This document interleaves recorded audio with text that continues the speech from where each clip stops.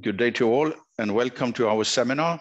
My name is Audun Lem and I'm a Deputy Director in the Fisheries and Aquaculture Division of FAO.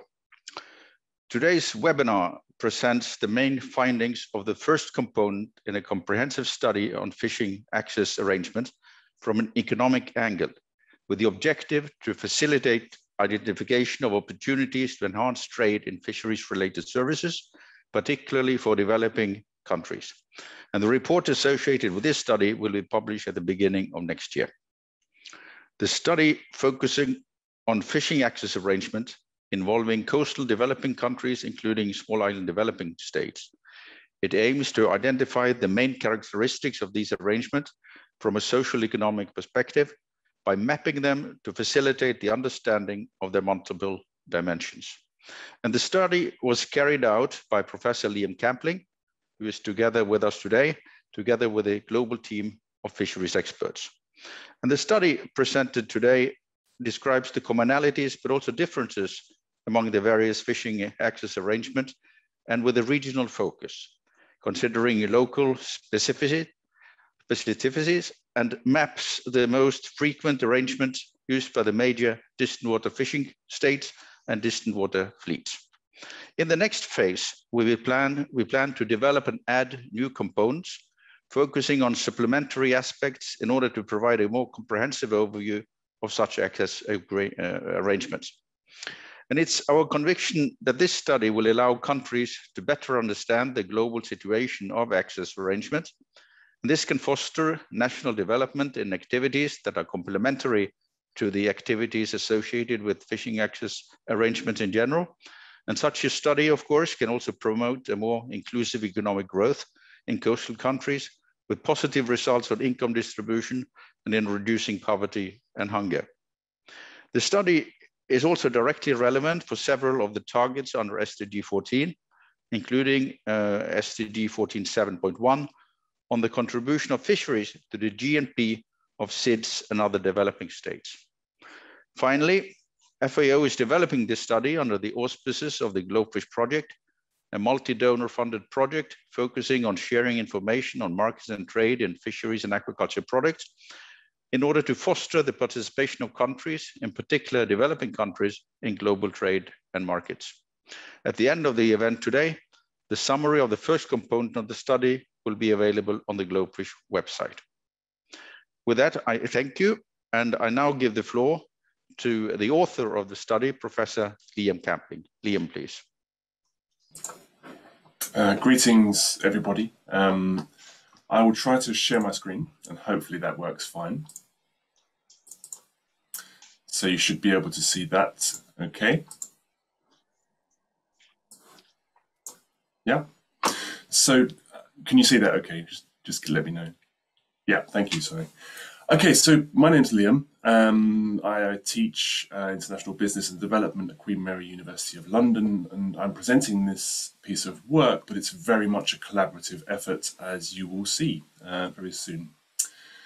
So this was a study that was commissioned to map access arrangements. Now, as a lot of you probably are aware, access arrangements are very often are quite unknown. For example, on a personal anecdote, when I was starting out my PhD research, an old hand of fisheries research said to me that getting hold of access agreements was a little bit like getting hold of the Holy Grail. And, you know, it genuinely is very difficult to study this area. So I would like to thank FAO for asking me and the team of people that we work with to do this work. But of course, it's very incomplete and very partial. So I thought it would be useful to start off by talking about the approach that we take with the work. The reason why I want to talk about this is to be completely transparent, but also to give you an indication of the kind of the different types of emphases that we make or take in analysing the different kind of country and regional case studies. And I'll explain that a little bit more in a moment. So to start off with, we focused very much on a desk study. This was quite a small piece of work, but it ended up being quite long. We used a sequence of case studies, both of countries and regions, by major distant water fishing fleets and by major access recipients. So in other words, resource holding firms, resource holding states. And a lot of this work drew from our individual research and our individual kind of experience in interviewing and kind of country-based work. So we tried to capitalize on the very uneven access to information, which I set out at the outset, by really trying to highlight different aspects of access in the various cases, and I'll highlight some of those in a minute. But to set up the work, myself and the kind of lead co-author Elizabeth Haddis developed a sequence of kind of key conceptual tools by which to help guide the team in their analysis. And what we wanted to do was get beyond the kind of the classic understanding of access as being a government-to-government relation, as is kind of typical with the EU types of access agreements, and to look at the broader, kind of the entire range of different types of access, which very often involve firms at the centre. So we wanted this to be not a state-centred analysis, but to think about the key economic agency of companies. Now, in this work, we are focusing exclusively on distant water access arrangements, and I'll come into how we're thinking about that in a moment. So, So before I come to that, just a quick note on the co-authors. So I said it was a collaborative piece of work, and here you can see the list of people that contributed to the work and the various areas by which they kind of specialised in the report itself. It's quite a long report. It dives into some considerable detail in some cases, but as a whole, overall, the intention is to provide a snapshot, comparative snapshot, to allow readers to get a real sense of the complexity and diversity of forms of access arrangements in the world. So here you can see a figure drawn by Dan Hetherington, and what this tries to do is to give a sense of the very varied kind of concerns or interests that coastal states have in relation to access arrangements. Now, access arrangements can be reciprocal. So, for example, the classic example would be something like the EU-Norway type of arrangement, or they can be non-reciprocal. And the focus here is really on the non-reciprocal arrangements, what the European Union calls the southern arrangements, and by that they mean the global south. And really the focus here is on how developed country, but not only, also developing country governments and or firms seek and gain access to mostly developing country resources in their exclusive economic zones. And we categorize this in two different general ways. The first is what we call the classic cash for access agreements, and these are, as I mentioned at the outset, kind of typified by the European Union kind of example, or government to government. But there are also less well understood relationships here, such as industry association to government, and as we'll see, Japan is a key example there of that model, or company to government. An entirely private company maintains an access agreement with a coastal state. Now, these are very much cash for access agreements. Very often there is another component included here, for example, in overseas development assistance in the government to government, or technical support sometimes in the industry association to government, but they're quite straightforward in the scheme of things.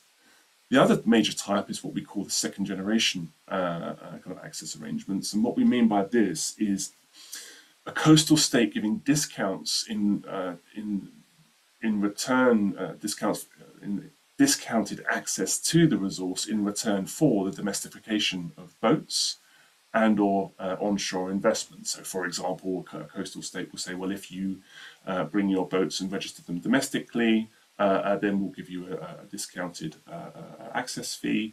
And why do they do that? Well, because one of the major benefits of having a major foreign operator in an economy is the economic activity that's generated by that fleet in the port, as like port services, for example, as you can see in the image here, or kind of quite well known, I suppose, is the return of onshore investment, very often to generate onshore employment in countries that very often have extremely high levels of unemployment or underemployment. So the developmental component of second generation access is very, very much at the heart of the motivations of coastal states. So the findings. Now, this will be very much a snapshot overview of a series of case studies. And so bear with me, and hopefully you'll read the report and go into the detail there. The report's broken down into two sections. The first section sets out the resource seekers, and the second section sets out the resource holders. Now, of course, there are many more resource seekers and resource holders than we were able to cover in this report. So as a result, it will inevitably be partial, but we do hope that we have captured some of the major ones at least. And so we start off the report by looking at Japan. Why? Because it's historically, well, the most important distant water fishing nation from before World War II. And it sets the global scene. So it's kind of post-World War II arrangements were driven by strong industry associations, negotiating with coastal states. And, you know, of course, this was primarily kicked off in the 1970s, but Japan has had, access has always played a major role in its international relations, and in many ways it still does today, partly through the role of decoupled overseas development assistance, connecting resource holding states with the Japanese, with Japan. Another major example, which everyone knows quite a lot about, is the EU. And why do they know about it? Well, because the subsidies are public, they're scrutinized, they're transparent in a network of sustainable fisheries partnership agreements. But one of the things we highlight in the report is the rise of alternative forms of access by private entities who are based in the EU, and that includes things like chartering arrangements and other forms of second-generation access. The EU case is important, especially in Africa, both North and Sub-Saharan, because of its very strong relationship to trade relations and market access. So there's a kind of a deep embedded relationship of raw material supply from the EU fleet to domestic processors in many Sub-Saharan African and African economies. As everybody knows, China has emerged as a major maritime player, and fisheries have been a key aspect of this maritime expansion. Fisheries are not just about the fish, catching the fish. Fisheries are also about the industrial activity on shore, as is the case for many economies, including historically Japan and the EU. And by that I mean the procurement of volumes of raw material for domestic processing in China. Now, China is a major user of second-generation access arrangements, and there have been a number of studies that looked at the way that access has been supported by decoupled loans. In other words, loans that are not directly related to the access agreement, but have some kind of ties. Taiwan has emerged in the 1970s as a raw material specialist, so it really revolutionized global distant water fishing kind of model by focusing on transshipment kind of approach, and it has a real global reach. As a result, it's also a major flag convenience operator. It uses vessel registries in lots of locations, but like many of the countries here, including China, it's implemented a wide range of regulation to try and better control flag convenience operators. South Korea was quite similar to Taiwan, although it's reduced its geographical scope in recent years to primarily Russia and the Western Central Pacific. The big difference between South Korea and Taiwan is that South Korean access arrangements tend to be shaped by vertically integrated companies, or the chaebols. But both countries' entities use industry associations to negotiate, and they're very much of the first generation kind of approach. Now, the USA has a multilateral access agreement. So this is a kind of government-to-government agreement in the Western Central Pacific. And within that, it has both kind of old fleet and its new fleet. So its old fleet is boats owned and operated in the United States, and its new fleet tends to be operators who have investments from overseas and tend to be more oriented to transshipment operations. Now, as a whole, the the US tuna fleet has been in decline in recent years, and so we expect to see perhaps less significant access arrangements by this country. And then finally, we talk about the Philippines. Why? Because it's another model. The Philippines uses fisheries very much as an industrial strategy, again, like the China case, in order to capture raw material, to bring it to major domestic processes. And unlike some of the other entities mentioned here, it has a sub-regional focus. So it's primarily focused on the Western Central Pacific, or solely, I think. So moving to the resource holders. So we look at West Africa. One of the complexities of this coastal area is that there are multiple distant water fleets there. But unfortunately, there has been relatively limited cooperation. Now, there is lots of potential for cooperation. There are lots of institutional forms of cooperation, but in terms of its operationalization, this is yet to bear fruit. One of the other big problems in the West African case is historical conflicts with local fishers. Namibia was a key case that we focused in on because it had a strong success story of domestication. So in other words, foreign fleets engaging in second generation types of access. But these have had very well-known operational problems in recent years, which have caused all kinds of political problems because of beliefs that there are nefarious practices ongoing, or were at least. In the Western Indian Ocean, this area, from a purse seine perspective, a tuna perspective, is very much an EU sphere of influence, and there are competing coastal states. There have been some attempts to engage in forms of South-South cooperation there, and they're ongoing. But the coastal states there are also competing against each other for market access and raw materials to the EU market. So as a result of this, it sometimes impedes the forms of regional cooperation that we will see in a moment take place in other small island developing state contexts. We looked at Myanmar as a case study because it has had a long history of macro-regional competition in Southeast Asia, and a history also of illegal access to its waters. And we saw that as being an important case study to include because it's a way of gaining access to resource that is illicit. And so Myanmar is not alone in this experience. And so we do think this is something that should be highlighted in any analysis of how access works in practice. India was a great case study because it's always been much more oriented towards domestic development and domestic fleet development. And so as a result of that, the very powerful role of, for example, coastal regions, including coastal small-scale fishers, shapes the scope for distant water fleets in ways that is not the case in the other kind of examples highlighted here. And then finally, we talk about the Pacific Islands, and this is a great case study of South-South cooperation. It shows the potential that coastal states can harness from access arrangements to maximize rent from distant water fishing fleets. And the real kind of success story there has been the Vessel Day scheme for purse seine, and that has significantly increased the rent available to the 8 parties to the narrow agreement since around 2007.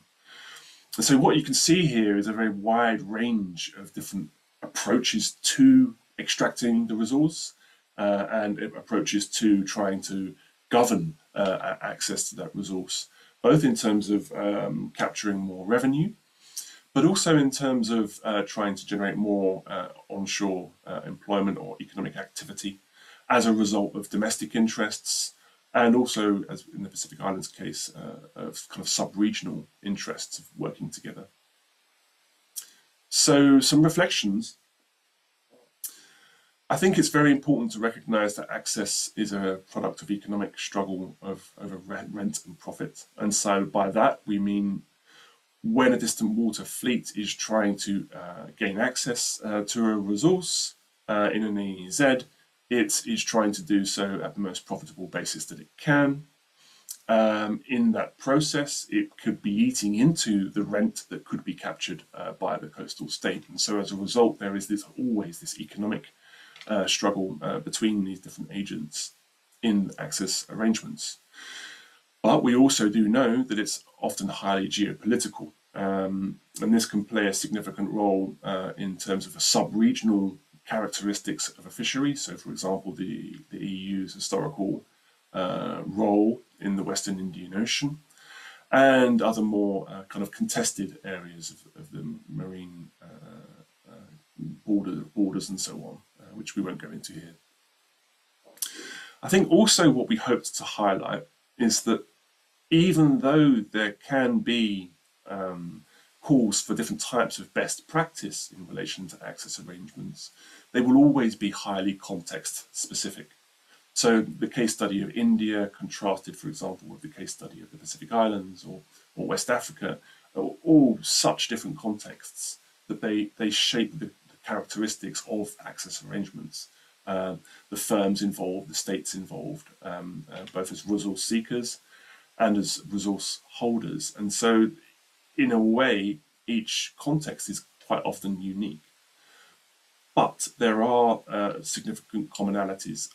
And one of the things that we find in this work is that, contrary to much of the focus in the study of access over the last 20-odd years, we really do need to be thinking about placing firms at the center as strategic agents, as key players in shaping outcomes, but also as kind of political agents, very often trying to influence their home states, very often punching well above their economic weight in their domestic context because of the political significance of the fishery to a sub-region, in the EU case, for example, or to a cultural kind of context. So, for example, politically, very often certain sub-regions of coastal areas have fisheries at their heart, even if economically they're relatively insignificant.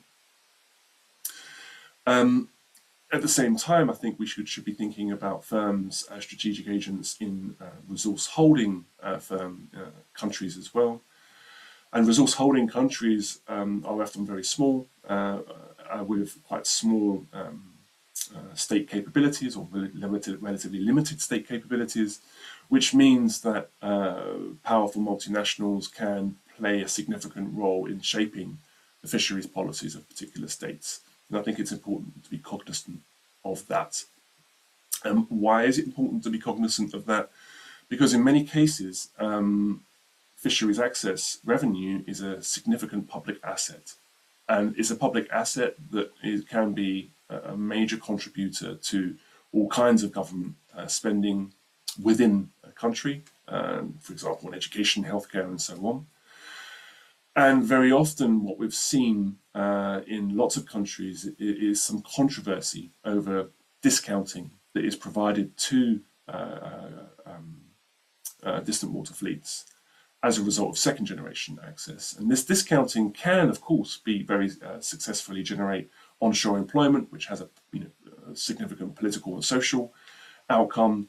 But one thing we found in this work is the need for countries to recognize exactly what is being discounted and what revenue is being forgone as a result of that. And I think I'll stop there. Thank you very much, Liam. Thank you for that. I see we have now more than 110 participants joining us, and that is very, very, very good, stimulating. And we have the first one in the audience asking for the floor. I see Iceland, former ambassador of Iceland to FAO, now back in Iceland. Good to see you, Stefan. You have the floor. Thank you, Dr. Lem. Thank you, Edwin, and good to see FAO colleagues again, even from a remote location. And finally, we have this presentation we've been waiting for a while. But to begin with, as a former ambassador, I'd like to thank all of you on behalf of the Ministry for Foreign Affairs and Ministry for Fisheries in Iceland, both to thanks to FAO and the authors of this report, and especially the leader, Liam Campling, who did this very interesting presentation now. Now, the government of Iceland decided to ask FAO to lead an independent study of the way in which fisheries contracts in diverse contexts take place. And it was agreed to start with phase 1 of a potentially 4-phase study. Now, the role of Iceland was to fund the first phase and agree to the terms of reference proposed by FAO. Iceland did not have any input into the draft or final version of the study report. It is the report of the author. Now, we do, however, thank again FAO and the team behind the study for a job well done. And as we have already heard, the report will be public. Now, we also like to inform our partners that Iceland would like to continue with the project and bring the whole study to completion.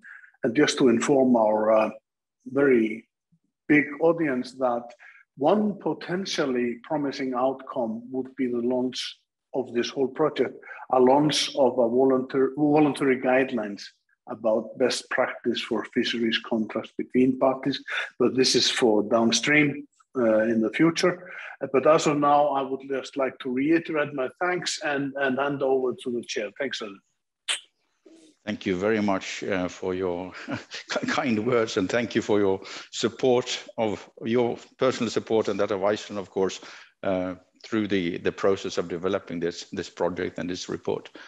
Now I have the floor. I leave the floor open. Mariana, can you please help me to see if who else has raised their hands? Has there been some indication earlier?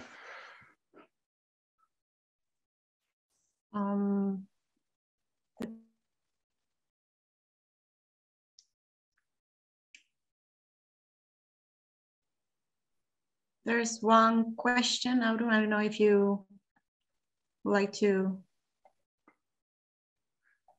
Yes, there are a few in the question and answer, especially the last one from Yang Shuren Zhang, which is, do you consider the role of associations in the analysis and not just on firms? They're also very important players in the understanding of this this participant. So maybe Liam, if you can address that, so it's not just the behavior of the companies or the companies or the countries, but also the associations.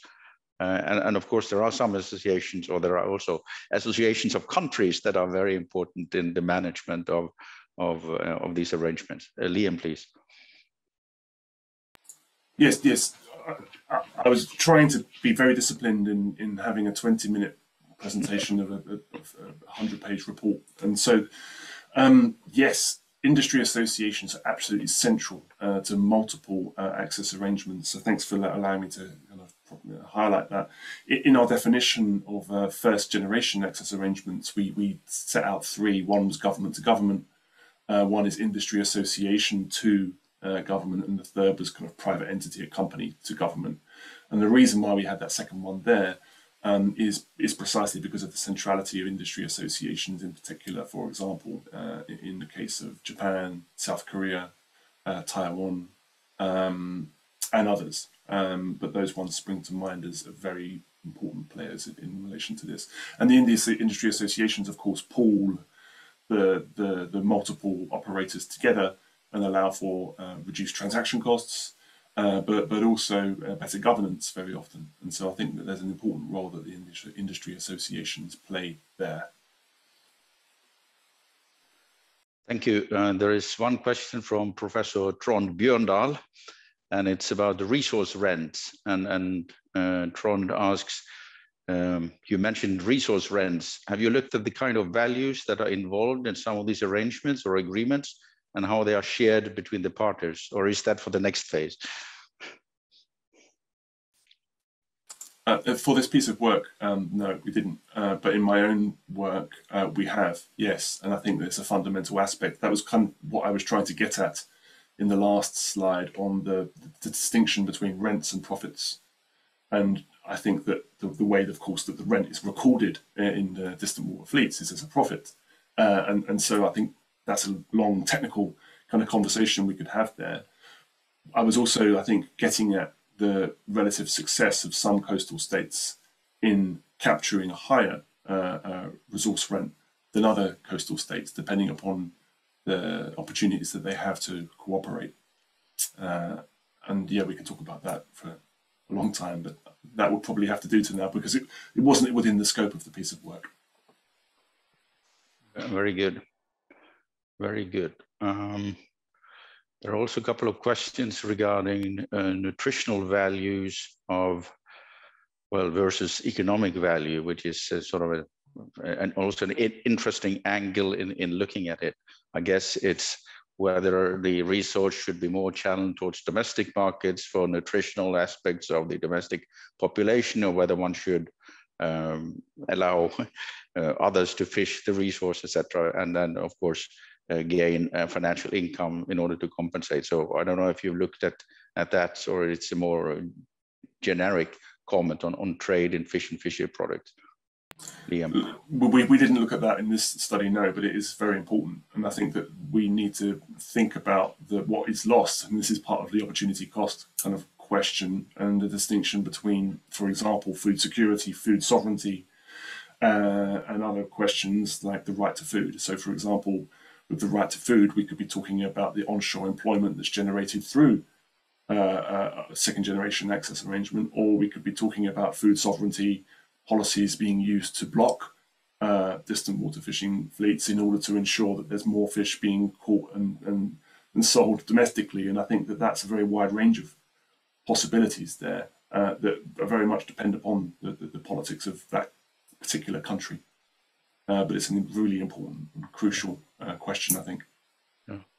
Then we have questions on two different aspects, which are both very interesting and important. One is on gender, whether gender has been looked at. And then the second one is if you could say something more about the vessel day scheme in the Pacific Islands that probably not everyone are familiar with. So the gender dimension and also the vessel day scheme, please. Yes, so that's a great question on gender. This piece of work did not take a gendered lens, partly because we were trying to map the entirety of global fisheries access arrangements, and as a result of that, there are multiple lenses that we were not able to use. But I do know, and from the work of people working on fisheries and gender, that gender plays a crucial role as a lens to think about what the domestic benefits are of fisheries access arrangements and the different types of fisheries access arrangements. So in some contexts, you see highly feminized workforces processing onshore kind of catch as a result of distant water fleets, which has empowered women. I'm thinking about the Fijian case here, where in other cases you see quite different outcomes where essentially women are being super exploited by the relationship of the distant water fleet and other investors to that coastal state. So I think that, again, the gendered lens would need to be context specific to think about how those outcomes play out. But again, it's a crucial consideration in thinking about access and fisheries trade in general, much like the food security question before. On the VDS, the vessel day scheme, so what the Pacific Islands did, and there was a kind of connected question about how we can maximize the economic, what was the question, sorry, how could we maximize the learning from the vessel day scheme in the Pacific Islands and potentially advance further? So to try and answer that, at the same time as explaining the vessel day scheme, the image that I used at the end from a paper by myself and Elizabeth Havis compared directly the WCPO, the Western Central Pacific EEZs, with those of the Western Indian Ocean. And the difficulty of South-South cooperation in a place like the Western Indian Ocean is because of the much greater proportion of high seas in the total fishery, which makes it much more difficult for the coastal states to effectively cooperate. Now, arguably, they could have cooperated better. But in the Pacific Islands case, in the case of purseine tuna, the fish literally swim through those EEZs, and because of a long history of effective cooperation amongst those coastal states, they have managed to adopt a kind of musketeers kind of approach of one for all for one, which has resulted in captured, I mean, it's public domain, an increase in the capture of the resource rent from 60 million a year about 10 years ago to around 500 or 600 million a year now. And so it's precisely about this contested nature of access that I think is crucial to understand it. It's not just a technical resource rent. There are processes of contestation that I think need to be better recognized in thinking about access. It's not just a flat relationship. I hope that kind of answers the point. You mentioned your PhD and when you started out and the comment on transparency and access to information, and there was a question here from Alexander Rodriguez in LDAC about transparency in general regarding access agreements, and I don't know if you could say something about that, the difficulties maybe you had in gaining access to other agreements, and of course there are a number of initiatives now. There's FITI, there are others that are aiming for more transparency in this field. Yeah, I think that one of the questions, of course, the EU has a very positive approach to its access arrangements, and it makes them all public domain. And the reason why it does that is because there is a significant subvention from EU taxpayers to that activity. And so to not have put that in the public domain would be difficult from its own domestic kind of governance perspective. And so I think that from a coastal state perspective, there is the risk that if all access arrangements are in the public domain, then it can more easily suffer at the result of, at the hands of a well-coordinated set of distant water fishing interests.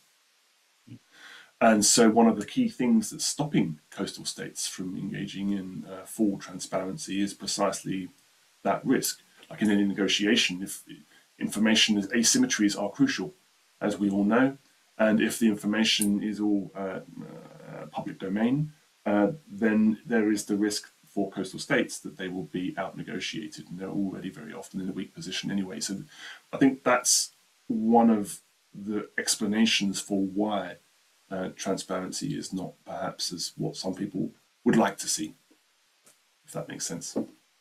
Yeah, there are a couple of more questions. There's one regarding technology, the use of technology, and maybe in these arrangements, including technology that is not the most labor intensive. And then a second issue related to, I guess, control and enforcement, whether you look at how effective these are in the arrangement of fisheries agreements in maintaining sustainability parameters, that overfishing does not take place, to put it like that. So enforcement issues and control. Okay, well, I could just on the technology question. It is also about firm size, right? And I think so. I think that what we see, and my personal perspective in a lot of these contexts, is that larger corporate entities are able to capture more of the slice of the pie, as they are in all industries. This isn't specific to fisheries at all. And there's a lot of work that's been done, for example, by the World Bank in their most recent kind of World Development Report in 2020. And this is the same case in fisheries, where you see large entities who are able to use their relative market power to capture gains from other entities in the value chain. And this is an argument that I've been making with a colleague, Elizabeth Harris, for some years in relation to the tuna industry. So I do think that firm size matters, and kind of corporate strategy and corporate organization. I don't. The role of technology in relative labour and capital intensivity of that, I think, is beyond the scope of the access agreements study, and it's something that I have looked at in terms of the international division of labour in fisheries processing. But I'll pass on that because it would take me away from focusing on access. And I'm sorry, the second question I didn't really get. Hold on. Which one? The one on enforcement, or yes, how fisheries agreement could lead to overfishing, of course, if there are no controls, or how this is monitored? Yes, and well, again, that's very context specific. I think that there are a very wide range of stronger and weaker types of access arrangements, and historically, of course, in many contexts, the access arrangements that were implemented were not just about capturing more revenue, they were trying to ensure that the resource is there for generations to come. And what we have seen is, again, to use the Pacific Island countries as a case study, is that through their effective South-South cooperation, they have also implemented a much wider range of sustainability criteria, and that's understood in a broad sense, than other coastal contexts. And in doing so, from a tuna lens, they have, well, again, probably the most sustainable tuna fishery in the world. And so access arrangements must always have sustainability at the heart. It's the foundation that access arrangements need to be built on. If they're not built on that, then you were talking about destroying,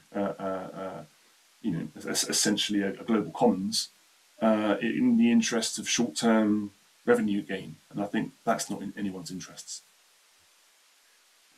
Thank you. Then we have a couple of questions regarding the impact of this agreement on the domestic industry.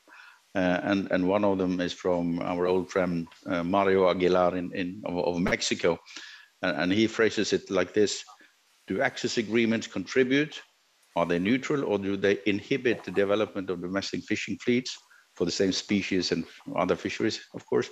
And that is also very, very interesting. And then, of course, there is the very sensitive question regarding the role of subsidies here and how this is treated, and whether there's a methodology to look at the portion of subsidies, I guess, within these payments. But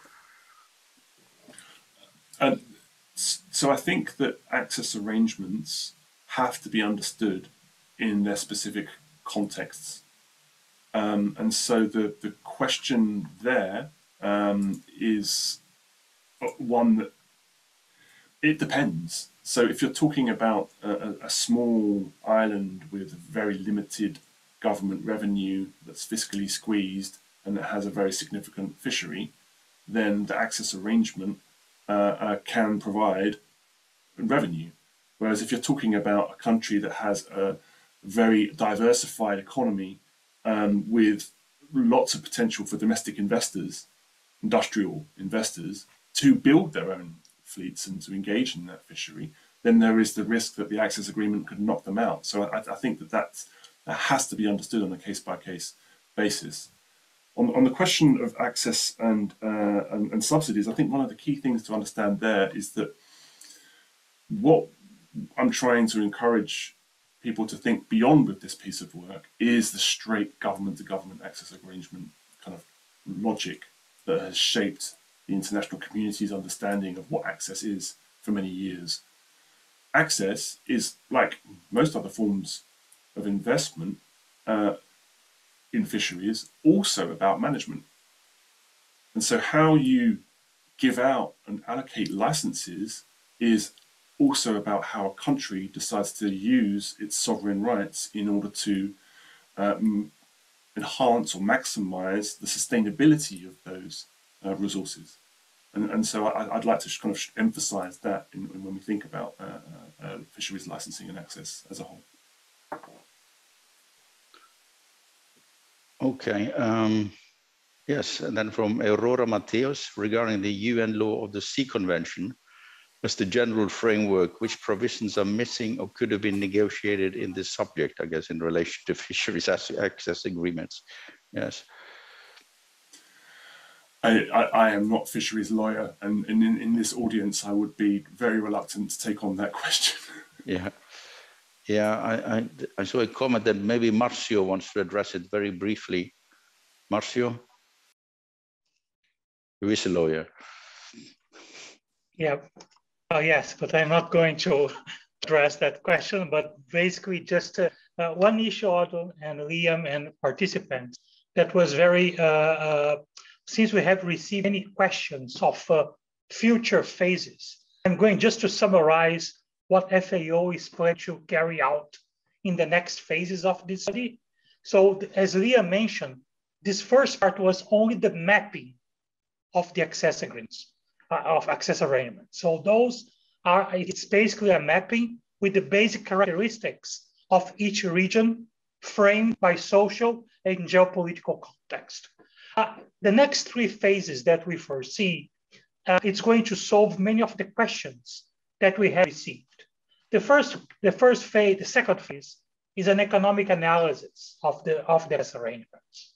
So in those analyses, in addition to the economic side, we are going to include the institutional framework, transparency, possibility, feasibility of local sourcing, resource management, fishing rights, policy operations, etc. The third phase, it's going to be the application itself in terms of what are local bottlenecks that create problems for the supply of sometimes services associated to those fishing arrangements.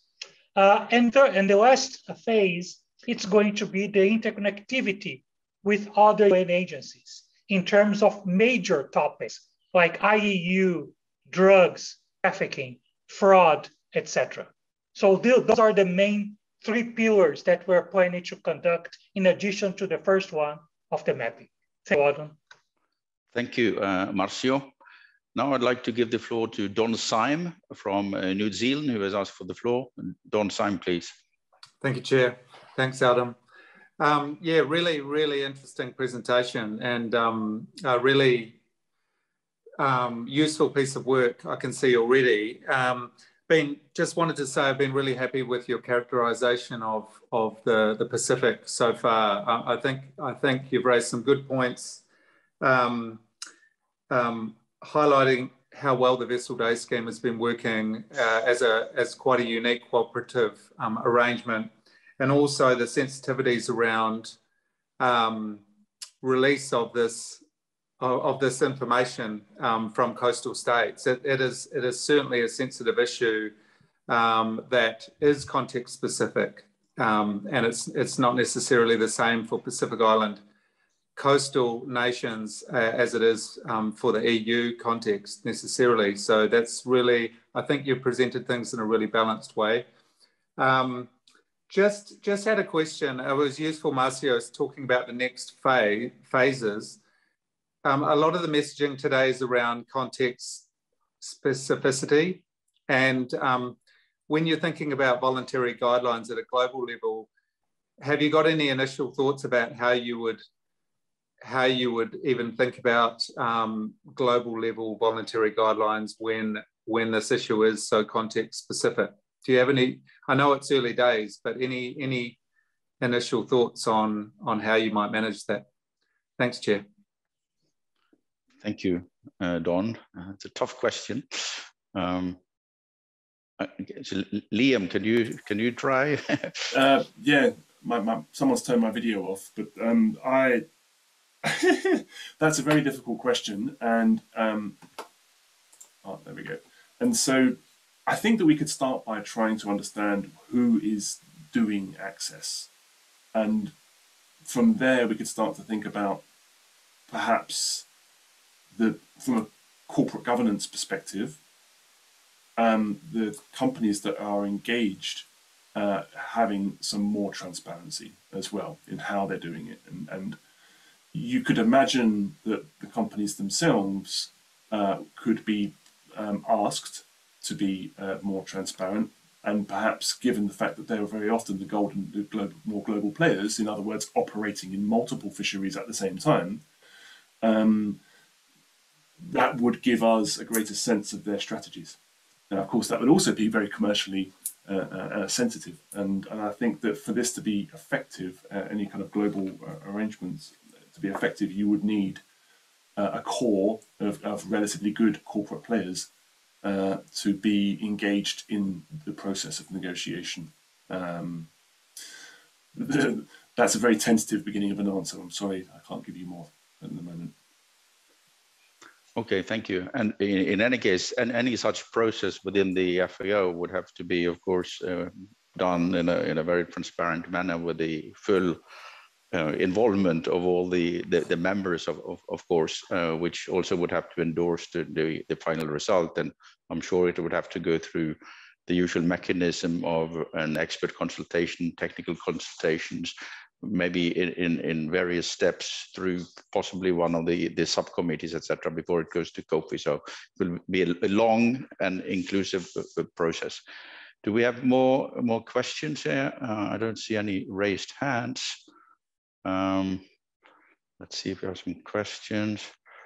We do have 1 and 2 questions, but I think we've answered them already regarding access to data, which you said had been difficult, but at least it's doable compared to how it was in the past, at least. And of course, as you mentioned, certain countries, organizations like the EU, of course, have a requirement and an obligation to keep these access agreements because it's public money to keep them in the public domain.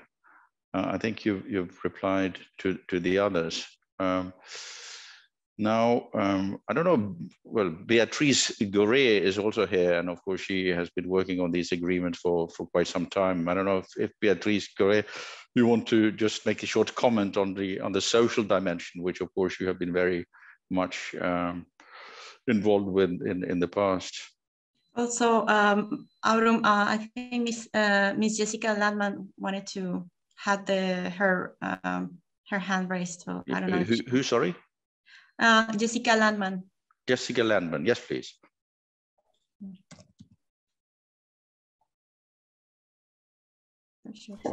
Yes, my question is that the remark that you made about the lessons from the Vessel Day scheme being applicable in places where the fish are mostly found in the EEZs of the countries in question, whether there are any lessons there for the countries of West Africa that you might allude to as they think about cooperation.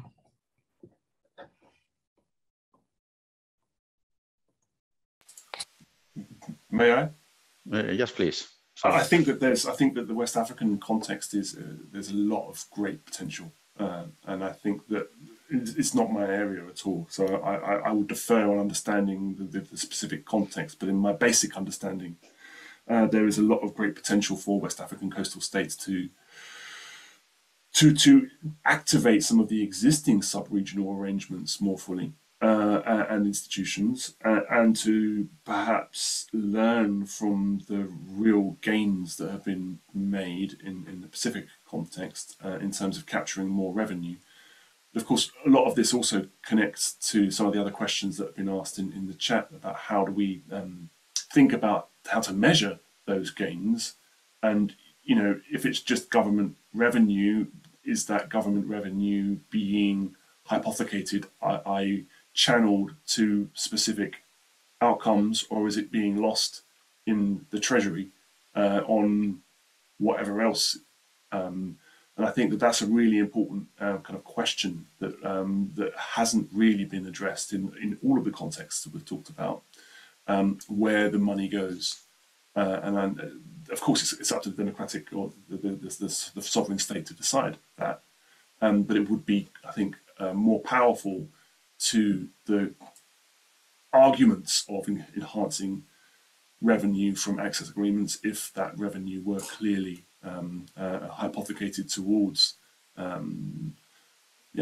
citizens, people that live in that country. or industry development or whatever that country decides. But yeah. Okay, thank you for that.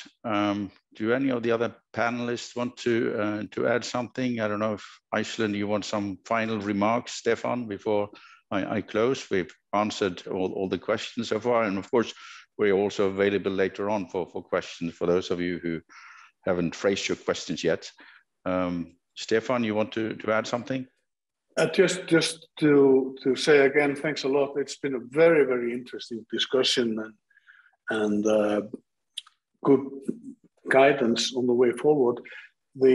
Just one observation as the interim chair of the Blue Food Alliance or Aquatic Food Alliance, I have been made more aware of the nutritional factor in this whole debate. So thanks again for always adding something new to the debate. Thanks. And thanks to FAO for the event. Thank you. Well, thank you, Stefan. Unless there are no one who wants to add some final remarks or additional questions, then I'd like to thank all of you for, first of all, for being here, for your many good and well-crafted, thoughtful questions. To Liam, of course, and his team for being in charge of and delivering this very important first phase of the project, and also for hopefully being willing to continue this. Thank you to Iceland, of course, for their support during the first phase and their willingness and interest also in the second phase. And also thank you to all of you who have contributed to making this more interesting and rewarding. And also the final remark from Stefan regarding, for example, the nutritional dimension, and Merrill Williams about the gender dimension. There are so many things that are relevant that we maybe don't think about in the very first, our first analysis, which very often deals with the fish and the money, but there are so many other dimensions that are equally important and maybe more important for many of the stakeholders. So with that, I thank you again, all of you, and I hereby close the meeting, and thank you, Mariana and Marcio, for helping me realize this event today. So thank you again, and goodbye. Thank you. Thank you, everyone, for joining. Thank you.